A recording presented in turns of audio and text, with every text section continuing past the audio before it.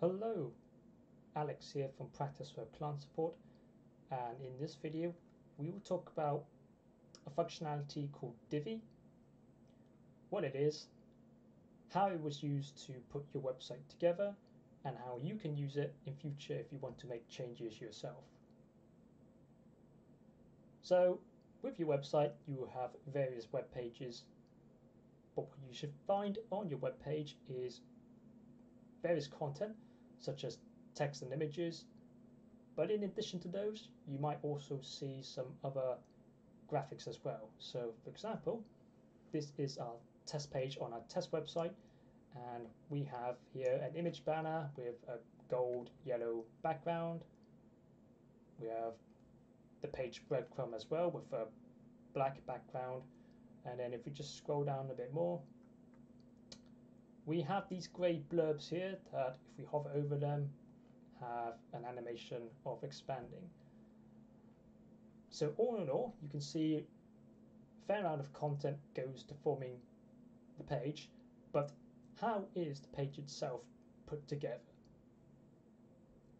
And yes, this is going back to a functionality called Divi, or you can call it the Visual Builder, and think of this tool as essentially a page builder. So as your website was being developed, pages obviously would start out as blank, but with the Visual Builder tool, over time, contents and elements were put together, formed, and then thus your page content was built. So obviously all your pages were built using this tool, so in future if you wish to then make changes yourself, such as if you want to change text of a particular paragraph, or you want to change an image to something else, then as the page itself was built using the Visual Builder tool, it makes sense to then use the same tool to do your edits. So if you want to make changes, you have to log in first as an admin and then go to the page you wish to make your edits on.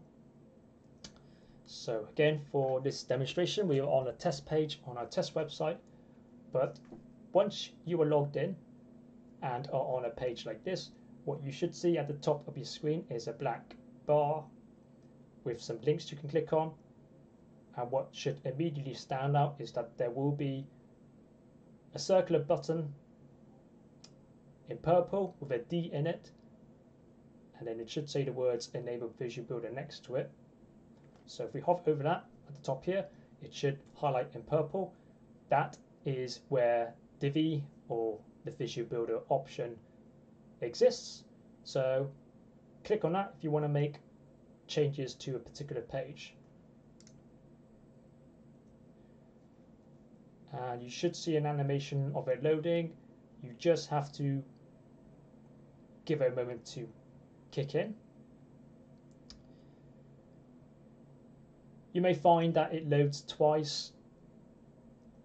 Promise you just be patient with it. But once it loads, you will see the page back again. But what you should also see is some colored boxes get highlighted. So if I scroll down here, if I hover my mouse over particular parts of the page, we can see some colored boxes appear. So each page would always be kind of like this, and we could go through each particular colored box. So what we have at a minute is a grey box here, and in the Visual Builder terminology, these are called modules. Modules are things that contain content such as text or images.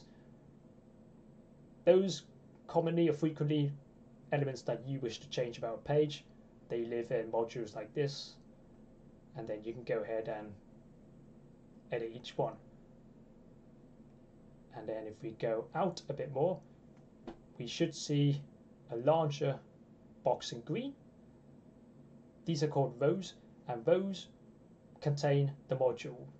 So you can see all of the text in each module box is surrounded by this green row. And one of the unique things you can do with a row is change the column structure of it.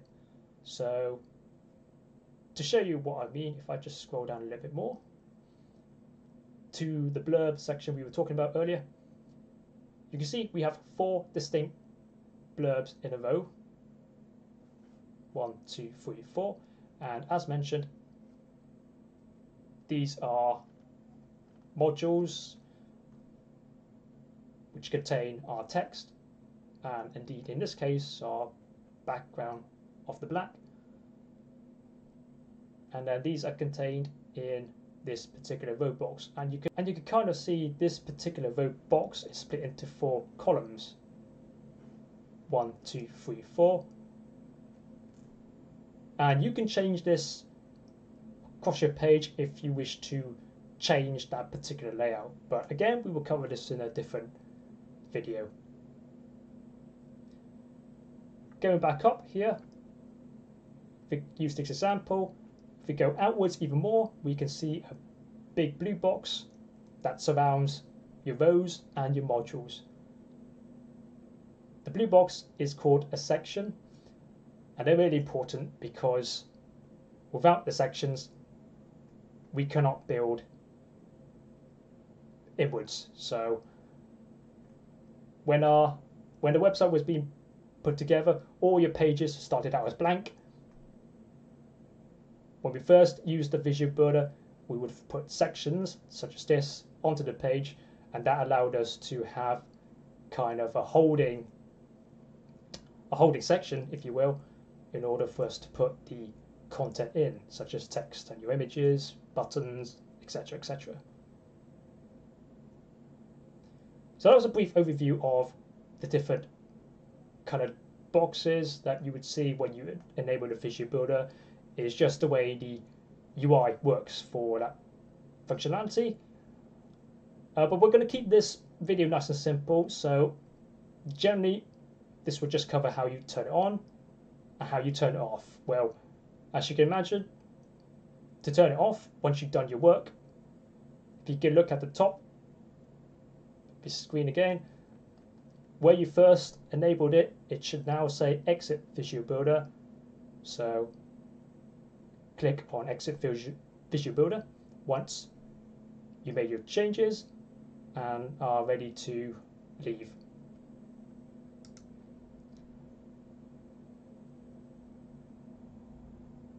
And there we go, we have successfully enabled and then exited the Visual Builder. You should then see your page proper.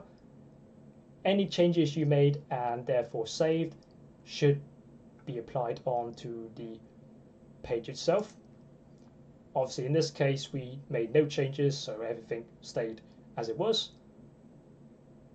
But this is how you can go about making changes, and across each different page the option for the Visual Builder will always be at the top here, always highlighted by the purple circle, and indeed if you hover over it there will be a purple highlight. So as you can imagine, there is a lot you can do with the Visual Builder, and in other guides we will get more granular into this on how you can actually go about editing your page and then some other functionality that may be of interest to you. But for now, thank you very much for listening to the video. If you have any questions, then please get in touch with us. But for now, we look forward to seeing you in the next video. Bye bye now.